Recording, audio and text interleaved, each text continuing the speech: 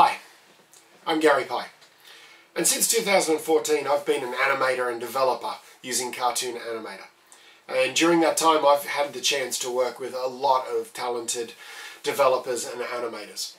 And recently a small team of us got together and decided that we'd like to try and collaborate on working on a project of recreating a full cartoon of the type of cartoons that we used to watch as kids on television, the sort of thing like Tweety and Sylvester. And we wanted to try and create a character that was less like a cardboard cutout, just moving across the screen, and a character that had real personality and depth, and using the squash and stretch features of Cartoon Animator to try and get a real performance out of them. But the two problems that we had, one, we all have to work remotely because we're all in different countries and we're all in different time zones. So Cartoon Animator was able to help us bring all that together. And second of all, we gave ourselves a time limit of exactly 2 weeks to get this done. So I thought I'd share this video with you to show you the process of how we went through to make this project. The first thing we needed was a character and an idea. We knew we wanted a character that was as basic as possible, so that the real challenge would be to bring such a simple character to life.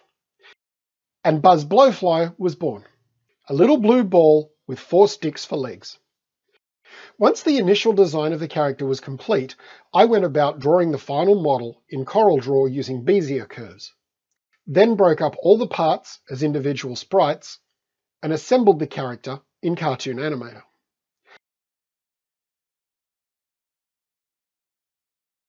I was also able to easily add a bone structure inside the character so he could bend and stretch for movement. I set up Buzz to have a 360-degree head to give him the flexibility of movement, which would allow a level of realism to his movement and help make him more believable and less like a cardboard cutout. Finally, we had a complete character. We always knew we wanted this cartoon to have the look and feel of the old Warner Brothers cartoons we'd watched on TV as kids, like Sylvester and Tweety.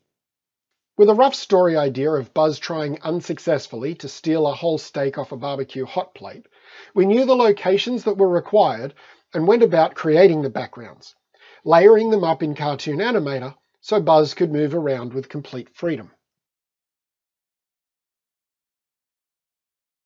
We had a rough plot outline in our heads, but we were able to discuss each scene in detail and share our ideas via online meetings to create a series of storyboards that would give us the plan we needed to start our final work.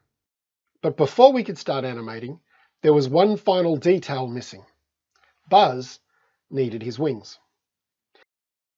Veteran hand animator Declan Walsh was able to create the most visually stunning wing prop, combining a series of static hand-drawn images into a sequence which brought them to life, and gave Buzz a whole new level of realism. I always make sure all of my dialogue is recorded prior to starting animation, so that character timing can be matched up with voice tracks. Even though our voiceover artists were in totally different countries, after several conference calls to discuss what was required, they were each able to deliver the perfect reading. Frank, how are the steaks coming? I'm going over there to check on them, honey. With everything set up and everyone on the same page, it was time for the fun part, animating.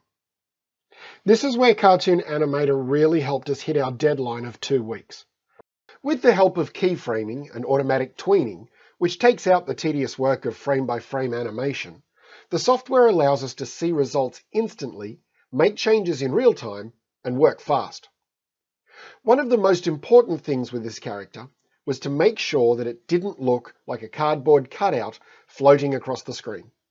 Buzz needed to feel and move like a 3D character inhabiting a real world.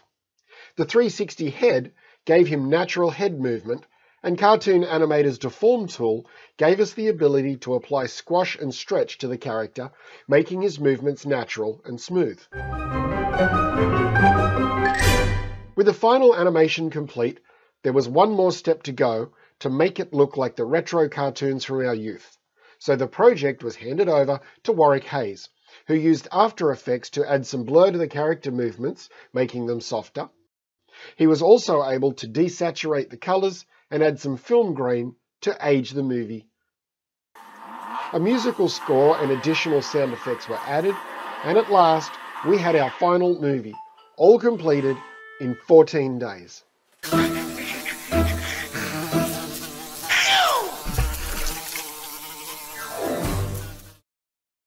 Without Cartoon Animator, a project of this size would have taken several months to produce and a much larger team of people to finish it.